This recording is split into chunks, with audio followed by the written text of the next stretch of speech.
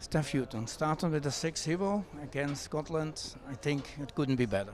Yeah, I mean, look, I think with respect to Scotland, we knew that was going to be a tough game, and they certainly give us that. But I think you've seen an England team tonight that was aggressive with how we pressed, and we were very physical and ultimately very clinical in front of goal.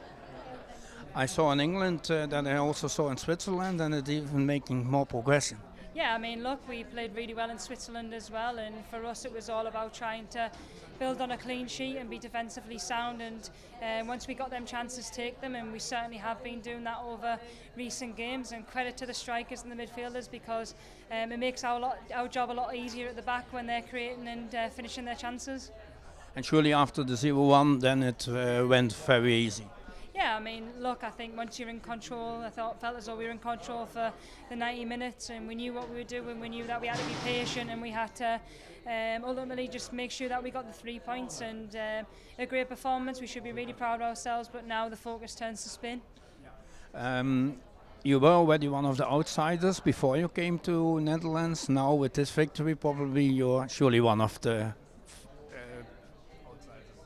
I think, well, in terms of our position in the world, I think we are 5th in the world at the moment, and just behind Germany and France in terms of European teams. So I think for us it was ultimately about us and how we wanted to perform, and hopefully teams have had a look at what we've done and are quite impressed with how we've played today.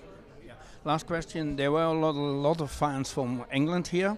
I guess there will even come more and more the better it goes with the team. Yeah, I think with it being during the week, this one, I think a lot more people will come out the weekend, with it being a Sunday, and people will be off work. So I think there was 1,500 English fans, which is fantastic for us to get that so much support over here in Holland, and hopefully we'll get a lot more as the games progress.